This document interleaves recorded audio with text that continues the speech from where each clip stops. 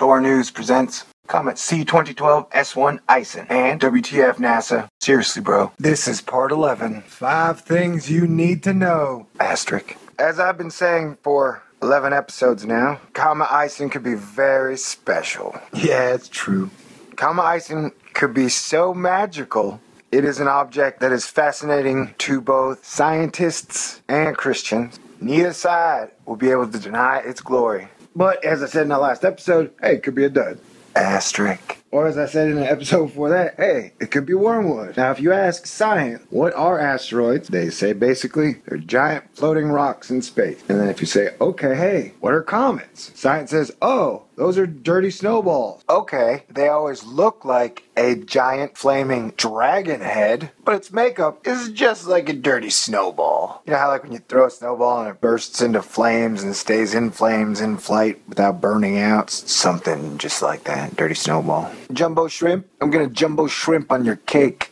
And on a religious side, great comets are signs from the heavens, and I do believe we are supposed to be looking for them and trying to understand them. But I am excited. We have reached halfway through 2013, the year of the comet, and Comet ISON should be at its peak around December, Christmas Day. So we're halfway there. At the halfway point, we now have our first TPTB MSM story on Comet ISON from CNN International. 5 things you need to know, and let me tell you what. That excites Thor. I would like to know those 5 things. Oh, dang, I already know them. But hey, let's break down those 5 points. Ready? Here goes Thor's magical 5-point briggity breakdown. Briggity breakdown. 5 things you need to know. Go. Briggity breakdown. Okay, question 1. What's with the funky name? Wow, that's a horrible question. That's probably the stupidest question you could have thought of for the very first question. I would have started with, what makes this comet so special? Okay, so it's a giant magic comet that'll be right over the North Pole Christmas Day. The Thor is excited. And you start off with its funky name. Okay, great. MSM, you never fail to disappoint. I think I shall now call you CNN and the stinky butt funky bunch. What's with the funky name? Comet ISON was discovered by Russian astronomers Vitaly Nevsky and Artyom Novik in September 2012. It's named after their night sky survey program, the International Scientific Optical Network, a group of observatories in 10 countries organized to track objects in space. Well, as I mentioned in my previous video, I guess they didn't like the last names Nevsky and Novik, which to me are fine. Should have just flipped the coin and named it Vitaly or Artyom. I mean, Artyom would have been a good name. Vitaly too. Anyway, okay. Question 2. How big is it?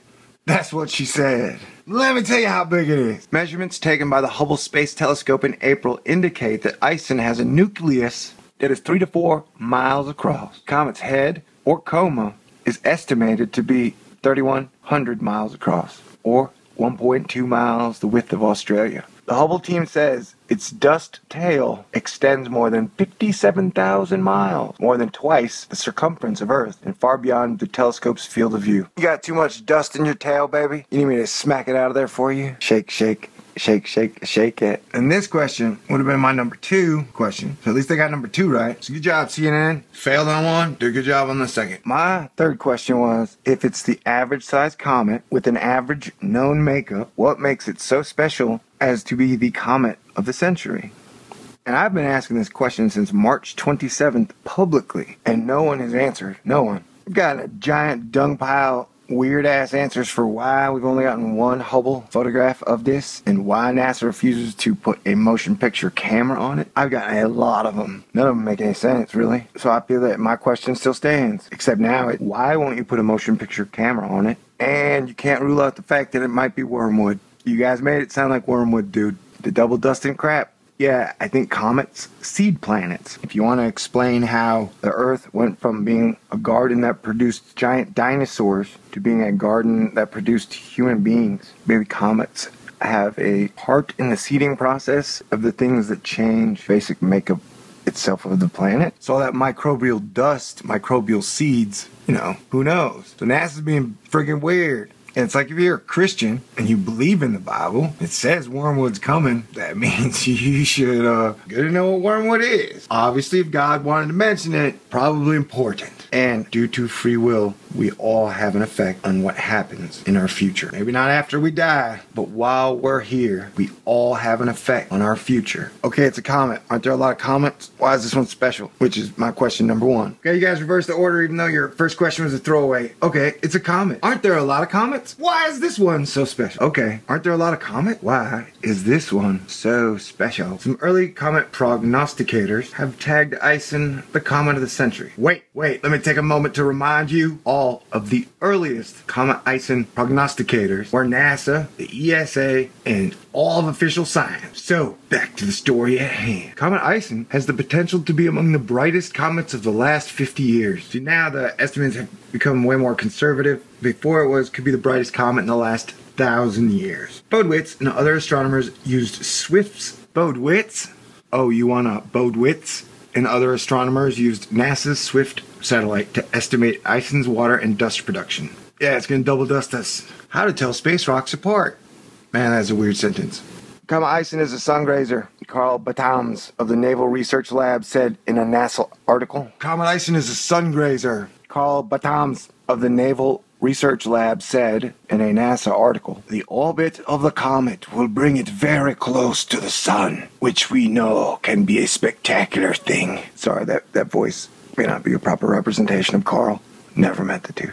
Hey, but before you get too excited, other experts caution it's too early to know what ISON will do. Too late, guys. When scientists initially said that it could be 15 times brighter than the full moon, I got excited. And then when you guys told me that it was going to double dust Earth 2 ways to Sunday, doom on, switch flipped. At least a little. You gotta be prepared. That's what the Boy Scouts say, man. Sungrazer.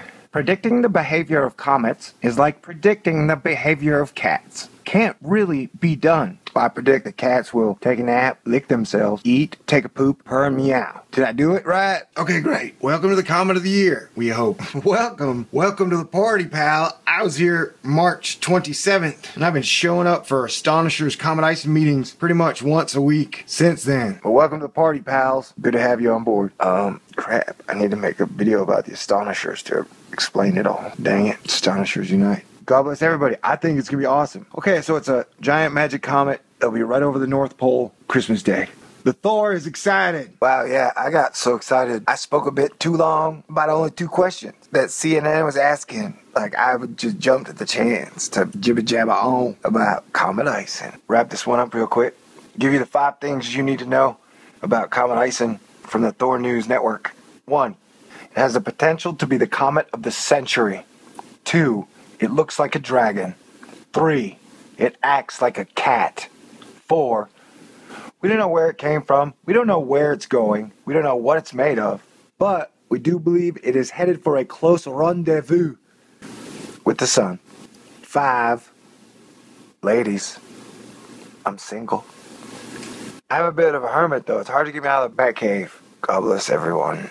In November, ISON is expected to fly through the sun's atmosphere at about 700,000 miles above the surface. If it survives the sun's heat, experts say it might glow as brightly as the moon and be briefly visible in daylight. Its tail might stretch far across the night sky. Right? Yeah, whoa. You guys need a... Okay. Jumbo shrimp? I'm gonna jumbo shrimp on your cake.